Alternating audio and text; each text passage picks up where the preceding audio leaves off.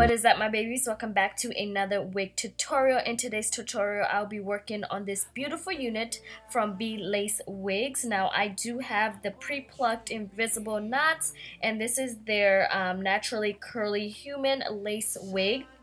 Now this is 180 density as well, and like I said, it is pre-plucked, honey, okay? Also, this is a 22-inch unit. I wanted to show you guys inside of the wig, and you get a lot of protection when you have this wig on, so your wig is not coming out. They really secured the crap out of this wig. You get 4 combs and also excess lace at the bottom, so that means you can wear this in a ponytail if you please, and I love this wig so much because of that. Now I am going to go ahead and bleach the knots. I'm going to grab my bleach and also my 30 volume developer and also the bowl that I'll be using, and you guys already know the drill. I usually grab my Got To Be spray and I spray this unit all the way down in the front of the unit where the lace is, because spraying it is going to keep the bleach to not go on the lace, okay? Because if you have ever over bleached your knots, it's not the best feeling ever, okay? So try this method, it's going to be the best thing. So I wanted to show you guys how I usually mix my ingredients together. I just put a couple scoops of the bleach and then also the 30 volume developer. I just eyeball it, and then I usually want it in more of a not a runny consistency, a little bit more of a thick but not too thick, something that's like butter. There you go. Butter consistency is what you need, and then I usually just put it all over the lace like so, and I let it sit for at least 20 minutes. So yeah, if you're new at this part, it's pretty easy once you get the consistency down. You don't want it too runny, that's all I gotta say. But then if you put it too thick, you don't want it too thick that you're like pressing on the lace. You just want it to be like a buttery consistency. So normally the main reason why we bleach the knots is because we want to get rid of those black dots that's usually on the lace. Now you guys can see, look how natural that freaking looks, and all I had to do is just bleach the knots. If I did not bleach the knots, you guys would have been seeing black dots.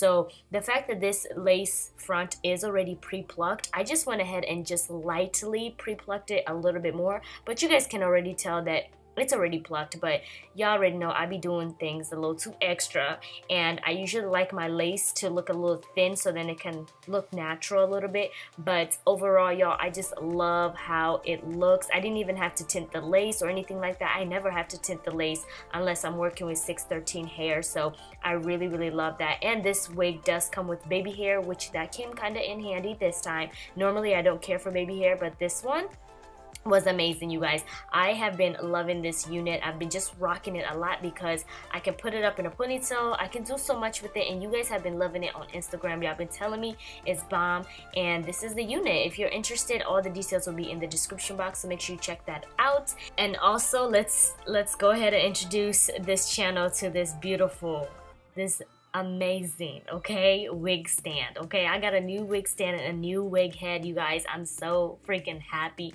I'm so happy. I am going to be using the old wig head because I don't want to get this one dirty or anything like that when I'm dealing with like colors and all that good stuff. So now it is time to cut that lace off, honey. It looks bomb. The wig is right, it's tight, and I'm just gonna go ahead and grab these super sharp scissors that I love so much, and they're really thin, so it's so much easier to cut the lace around. It just makes my job a lot easier, and I got it from Sally Beauty Supplies in the nail section. So they're not normal, you know, scissors, they're meant for nails. So I'm gonna grab my Got To Be spray, and this is what I use, you guys, to glue down my wigs, okay? This is life for me. It's a lot more easier. I love it. It's not messy, it gets the job done, and it's quick, okay? And my big ginormous head. Oh my gosh. But yeah, so that is all I'm doing, is just gluing that unit down. Normally, if I have the lace still on the wig like this, how I'm showing you guys, it usually takes me about 35 minutes to do this. But if the lace is already cut and I'm just throwing on the wig and gluing it down with this spray, it takes me about 15 to 20 minutes. So now it is time to create the baby hair. This is probably one of my favorite parts of doing my hair, is doing the baby hair. I don't know what it is, but I think I gotten so much better at it that I enjoy doing this, and it's so satisfying. So I usually grab my Got To Be gel, and it's the black one. It's the best. I love it. It's my favorite.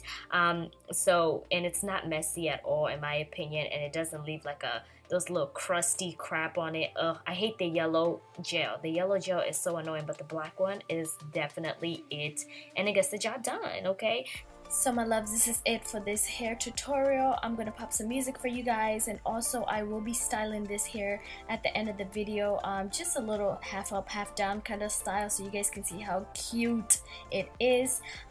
Definitely check out my description box if you are feeling this unit. It will be there waiting on ya, okay?